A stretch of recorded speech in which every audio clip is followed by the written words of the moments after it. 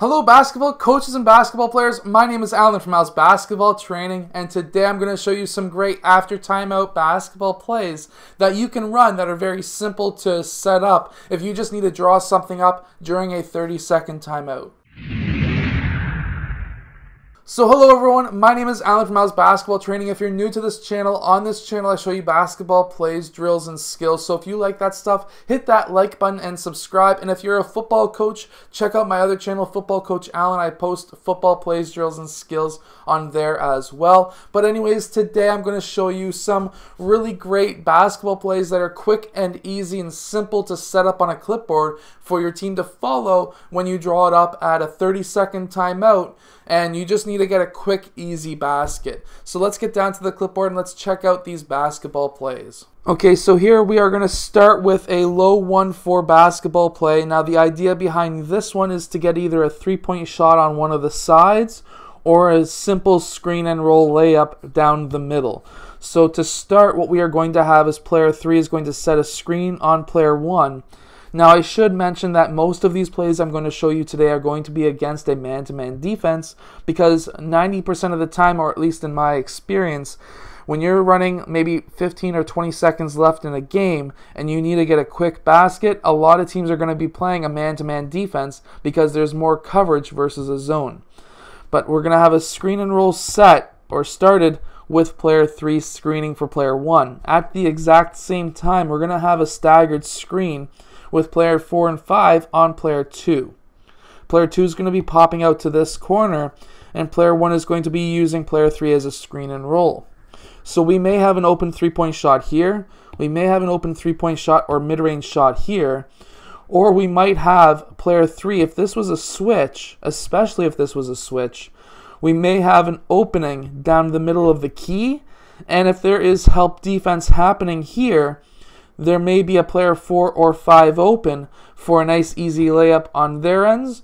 Or if there isn't and there's a mistake happening and these guys just don't see what's happening, player 3 might get a nice floater or a layup down the middle of the key, which would be absolutely fantastic if you only needed 1 or 2 points to tie or win. So now in our second play, what we're going to have is a 3-out, 2-in basketball play.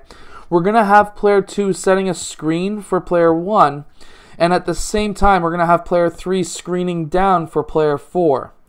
Now what's going to happen here is we're going to have player 1 using that screen. We may have an open three-point shot or mid-range shot from that area. If there's a switch, we may have player 2 screen or rolling towards the basket and possibly being open. Or what we could have is player 4 is popping up to the three-point line. And what's going to happen here is we may have player 4 open for a mid-range or three-point shot on the other side of the court.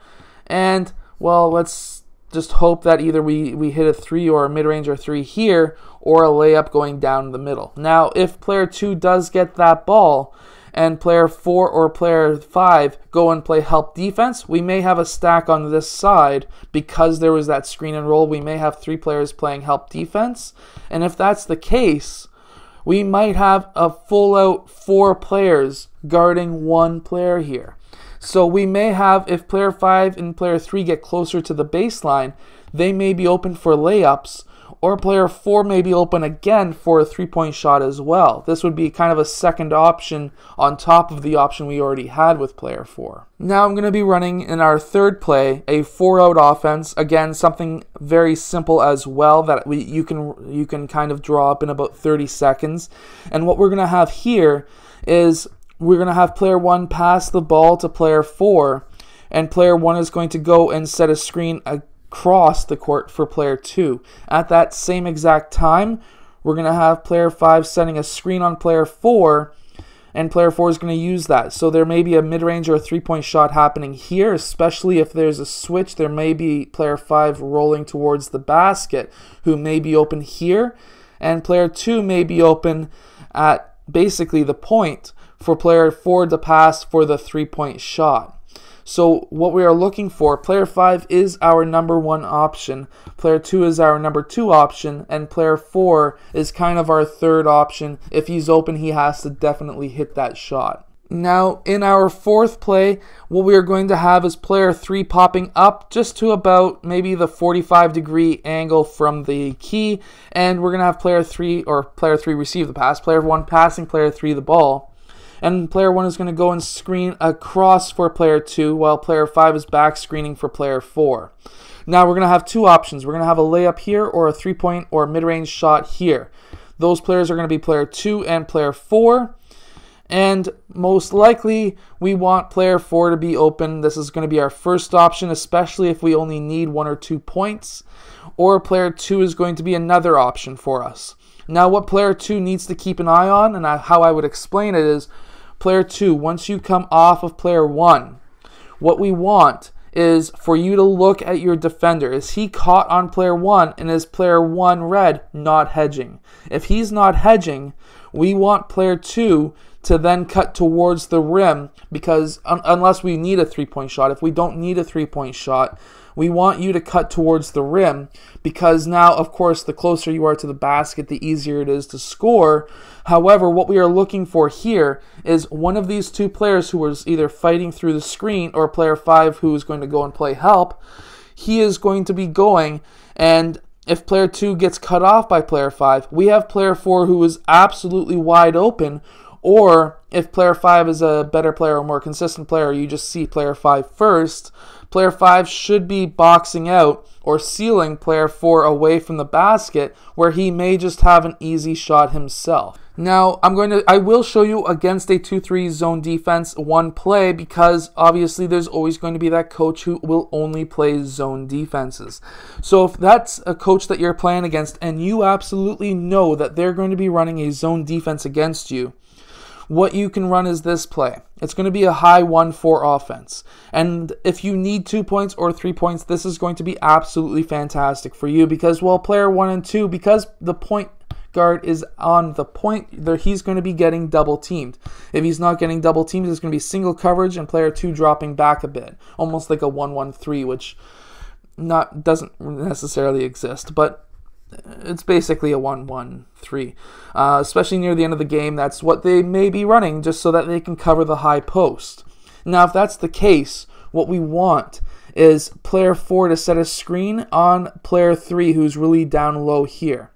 What we want here is player 3 to pop up. This could be a 3-point shot. That could be a quick hitting 3-point shot. This can happen on this side as well. Those are both opportunities. Now, what we want, if player 3 is not a very great shooter, we want him to drive towards the rim. The reason for this is that's going to grab player 2 and player 5 towards him, and player 5, blue, can then just kind of sneak down to the low block. If player 4 starts sneaking down, he needs to seal him, and at this time, we're going to have player 5, blue, for a layup. Or, well, obviously player 4 blue is going to be popping out, and that may be collapsing player 3 in. We may have player 4 open for a 3-point shot, or we may have player 2 open for a 3-point shot as well. But if you just need a 2 points to tie, or at least 1 point to tie, you may be looking at player 5 for a layup. That would be a really great option. Or if you definitely needed some 3-point action, player 4 would definitely be your first option, and player 2 would be your second option.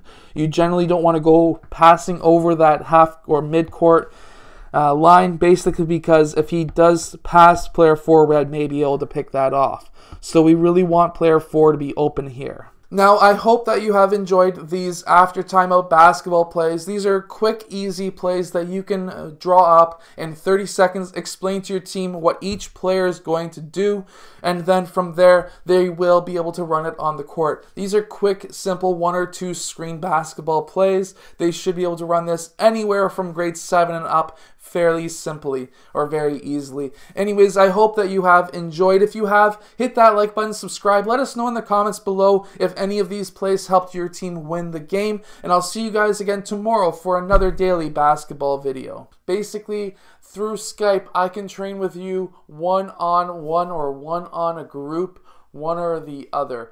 So if you are interested in that, click the link in the description. It's called Online Basketball Training. Basically, we'll be using Skype to be able to train with you. All you need to do is have a set of wireless headphones, a cell phone, tablet, or a laptop with a webcam, and we are able to train one-on-one. All you need to do is take it to your local gym, as long as they have Wi-Fi, or to the park, or you can do it in your backyard, and I can help you become a better basketball player. Hello, so if you have liked this video, click over here to subscribe, or maybe over here, depending on which side I put it on. I don't know yet. Anyways, also, the opposite direction, or the opposite side, is another video you may like. So I hope to see you again in one of those next videos. Yeah.